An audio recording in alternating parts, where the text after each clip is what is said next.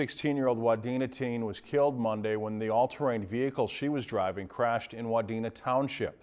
The sheriff's office says Christine Alberts suffered severe head trauma when her ATV rolled onto its side. She was taken to a local hospital by ambulance where she later died.